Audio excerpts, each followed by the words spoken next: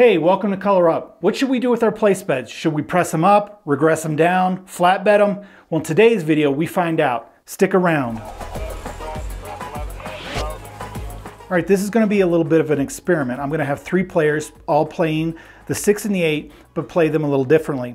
The first player, he's just going to place the 6 and the 8 for 1 unit. The second player is also going to play the 6 and the 8 for 1 unit. And the third player, he is going to bet 2 units on the 6 and the 8. All right, let's say the 6 hits. Player A, his $6 bet is going to win $7. He's just going to rack that up, keep collecting, and hoping to hit more 6 and 8s. Now player B, if he hits the 6, his $6 bet is also going to win 7, but instead of staying flat, he's going to press it up to 2 units and just collect the $1. From there on out, he'll get paid $14 for his $12 bet. So he collects 1 on the first round, and after that he's going to collect 14 for every hit after that. All right, player 3 or player C, he's got a $12 bet.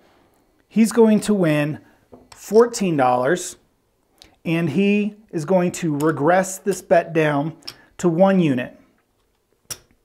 So he collects $20 on the first hit, and every hit after that he's going to get paid 7.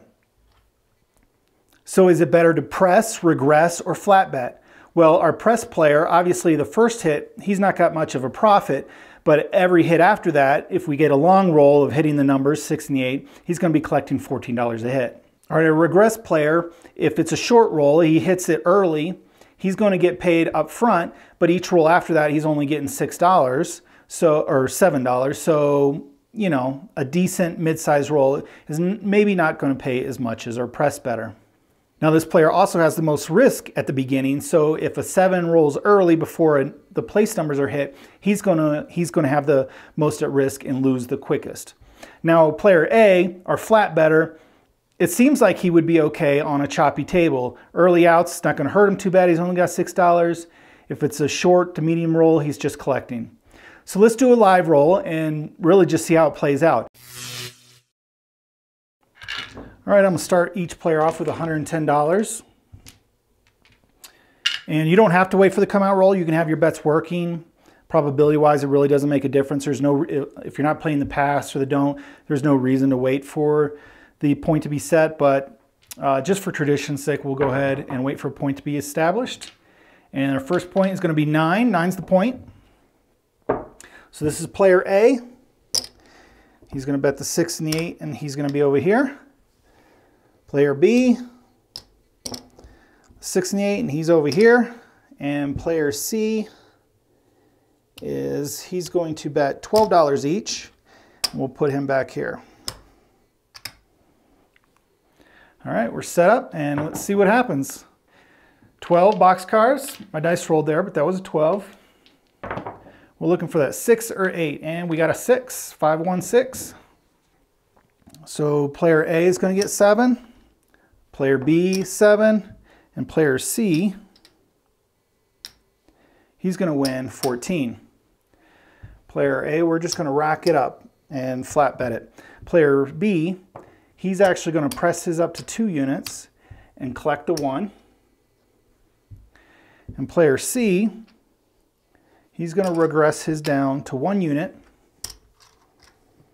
and rack all this up here. All right, still looking for that 6 and 8. Nope, not going to happen. We got a 7. 7 out.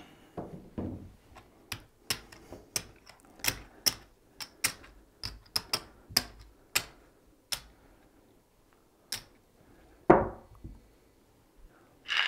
right, let's get a new point set. The new shooter. Here we go, coming out. And we got a 11, 11 yo. Still looking for a point. And it's going to be another 9. Point's going to be 9 again. So I'll mark the 9. Player A set up. Player B.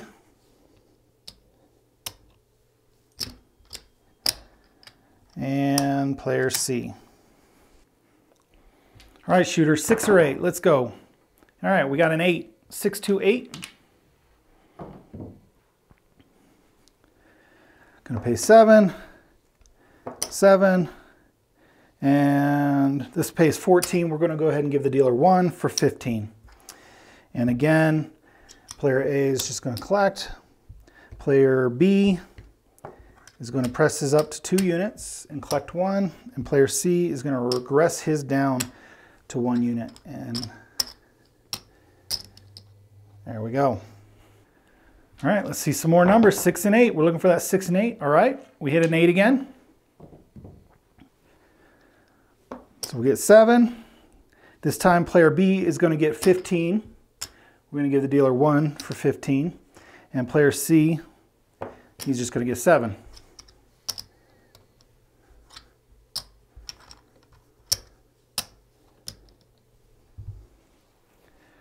All right, let's see some more 6 and 8s.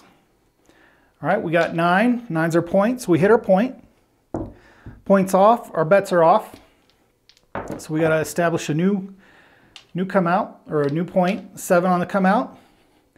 And that's why people say don't work them on the come out. And 11. 11 yo. And we got an 8. My dice rolled there. I hit it, but that was a 2, 6, 8. So our point's 8. Our bets are working. Let's see. Let's hit a 6 or an 8 again. A 4, 3, 1, 4, and a 5. No field 5. Looking for that 6 and 8. We got a 10 and a 9. All right. Looking for that 6 and 8. 3 craps. And there's an 8, hard 8. It's going to pay 7 for player A. Player B is going to pay 14. We'll give him 1 for 15. And player C is going to get 7.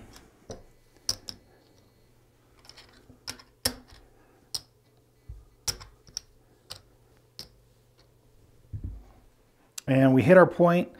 So that comes off. And same shooter. It's going to look for a new point. Point's going to be 5. We're ready, back in action, looking for that 6 and 8. All right, we hit the 6. Nice. 6 will pay 7. 6 will pay 7. 14 or 12 will pay 14. We're going to give the dealer 1 for 15. Player A is just going to rack it. Player B, he's going to press his up, collect 1. Player C is going to regress his down.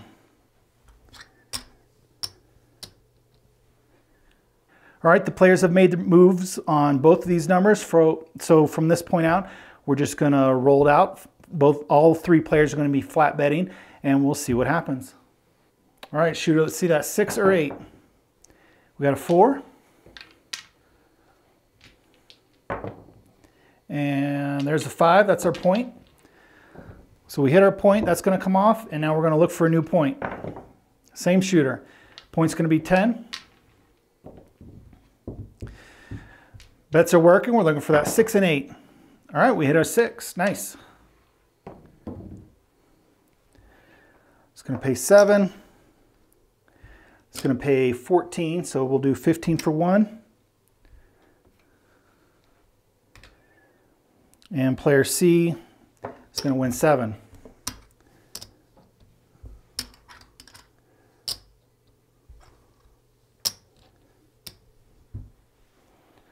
All right, shooter.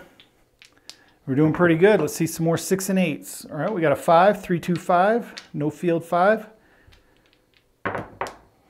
And there's a 5 again, back-to-back 5s. And there's the 9. Look for that 6 or 8. And there's another 9. 12 boxcars. 3 craps. And 7 out.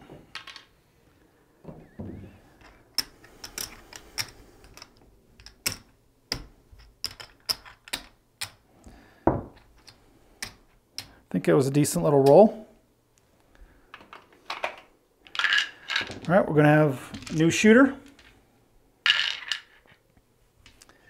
Coming out, looking for that point. Point's going to be 4 hard.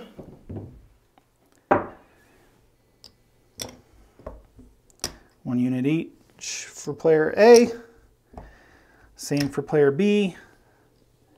And 2 units for player C. And here we go. It's going to be 11 yo. And there's an 8, 5, 3, 8.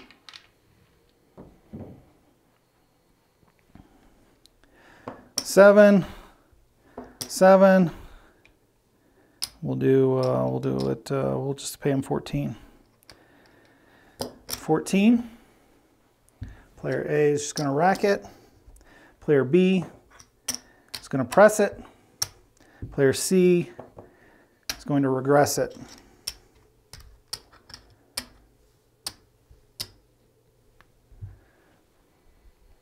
All right, here we go. It's going to be 6. Nice. Player A. Player B. Player C is going to win 14. We're going to give the dealer 1 for 15. And again, A, he's just going to rack.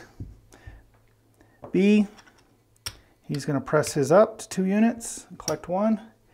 And player C is going to regress down and collect his $20. All right, shooter, here we go. And we got a 4, so we hit our point. My dice rolled there, but we hit our 4. Puck's off, our bets are off. Same shooter, looking for a new point. Up against the wall, it is a 5, 5, 10, hard 10. Can I get it? It's like stuck. It was a 5. So point's gonna be 10. And here we go, bet's working, ready to go. And no, 7 out.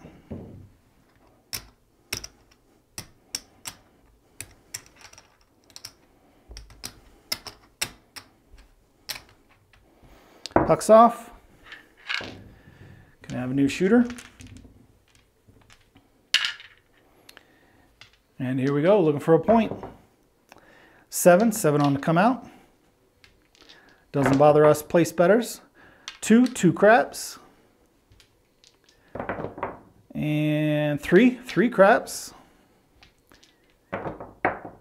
And all right, point's gonna be 5, 4, 1, 5.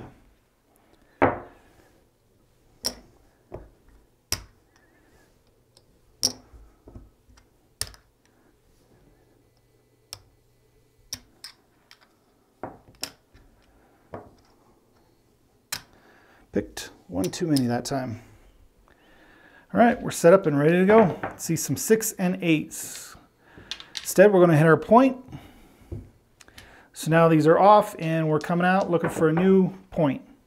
And the point's going to be 6. All right, let's see if we can hit that 6 again. It's going to be 10. And there it is, 6 hard. 7, and it's going to pay 14. We'll get 1 for 15. Player A, he's happy just to rack it. Player B, he's going to press. And player C, he's going to regress.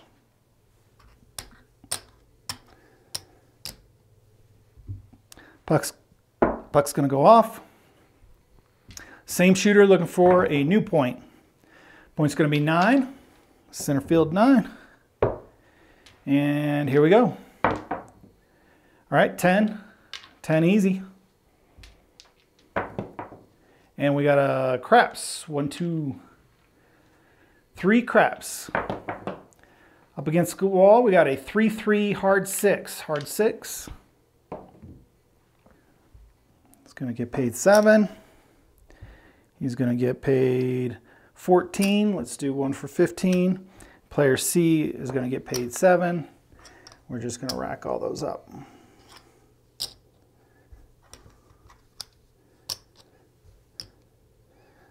Lower our stacks so they don't fall over.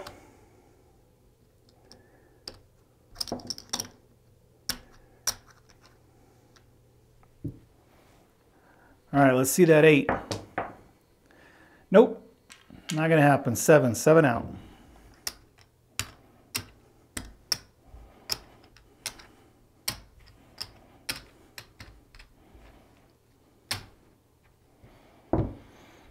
All right, new shooter. Looking for a point. And the point's gonna be 10.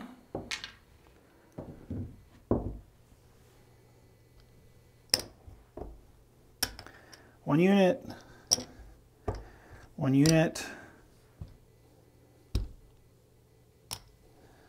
2 units. And here we go.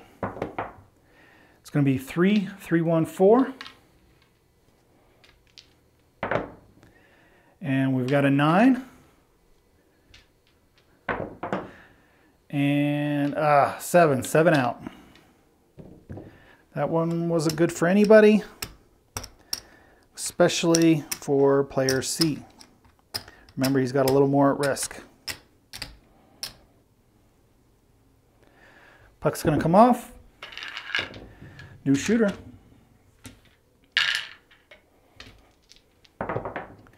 And point's going to be 8, 8 hard.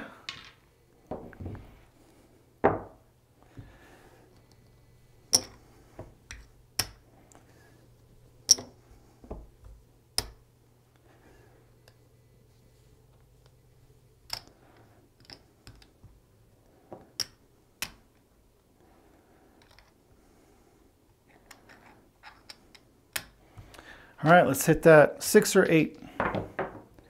And it's going to be a 5. And 7 out. Not good.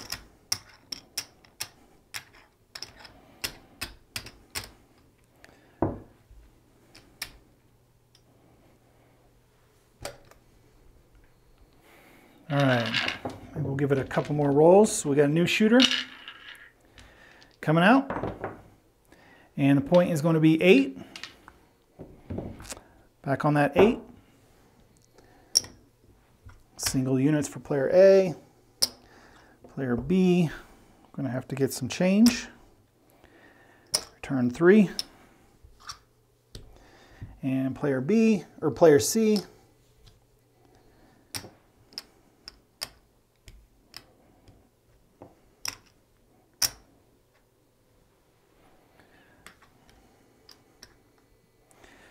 all right, let's see some 6 and 8 shooter. All right, 3 back-to-back, very short rolls. That is craps sometimes.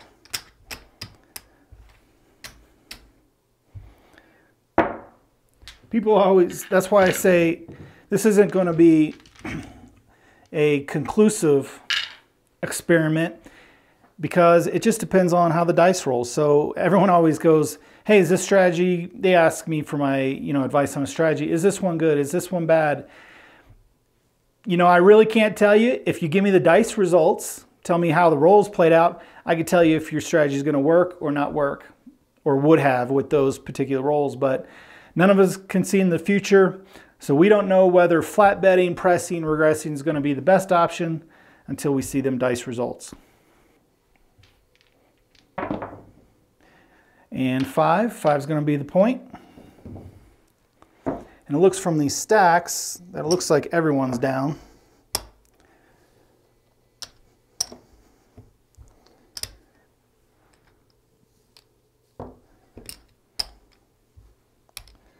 And get his change. And we're set up and ready to go. Let's see some 6 and 8s. Nope, we got a 4. That's all right. Doesn't hurt us. There we go. Hard 8. Gonna win 7 here. This player is gonna win 7. And this player is going to win 14. Player A, he's just gonna collect. This pile's small enough we can just stack it up. Player B, he's gonna press his up. And player C, he's gonna regress his down.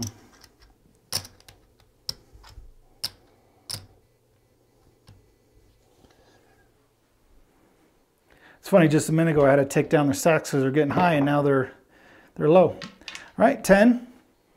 Still looking for that 6 or 8. And we got a 4, 3, 1, 4. And a 9. Looking for that 6 or 8. There's a 5, which is our point.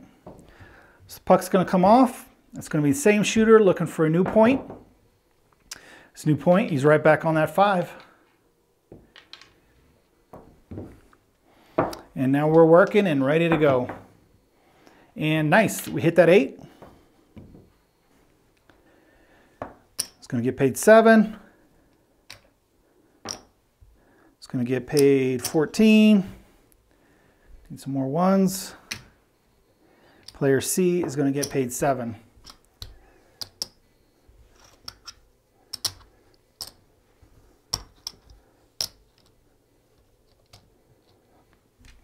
All right, here we go. And we got a 5, so we hit our point. Puck's gonna come off, and we're gonna have the same shooter looking for a new point. Okay, right back on that 5, he likes that 5. We're looking for the 6 and the 8. 3 craps. And all right, there's a 6, nice. It's gonna get paid 7. 7, and we'll do this 1 for 15, so he gets paid 14. Player A, like always, just racks it up. Player B, he's going to press his up to 2 units, and player C, he's going to regress down to 1 unit. All right, they're both pressed or regressed how we want them, and from here on we just ride it out, hoping to hit some more numbers. All right, we hit the 8. Player A, 7. Player B wins 14. We're going to do 1 for 15. And player C is 7.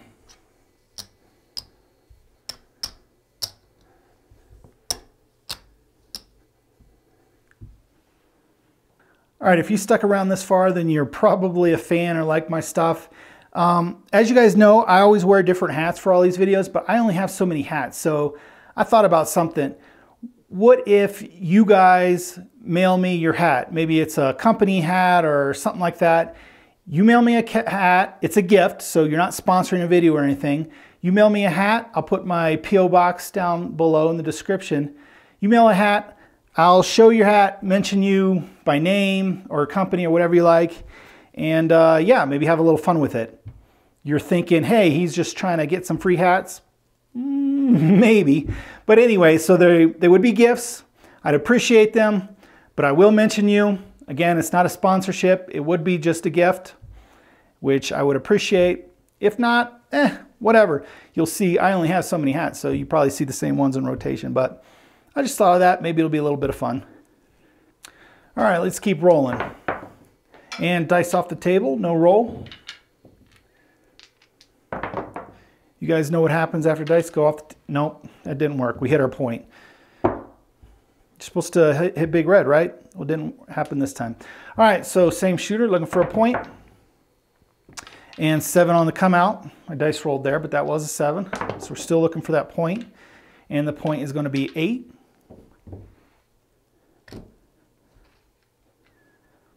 All right, let's hit some 6 and 8s to finish this thing up. 12 boxcars, 12. Dice off the table, no roll. And boxcars again, okay. And a 9. We're looking for that 6 or 8 shooter. Up against the wall, it is a 4-1-5.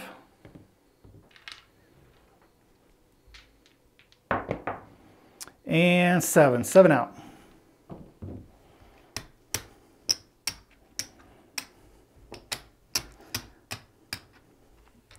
So I think this video has probably went on long enough. I could keep rolling, but you'll see the numbers here, how A, B, and C did. Again, it's a short experiment. Doesn't really prove anything, but it does get you thinking on, you know, if you're going to have short rolls or hoping for long rolls, how you want to attack this game of craps. So I hope you liked the video. Again, send me some hats. I'll send my P.O. box down below. And until next time, good luck on coloring up.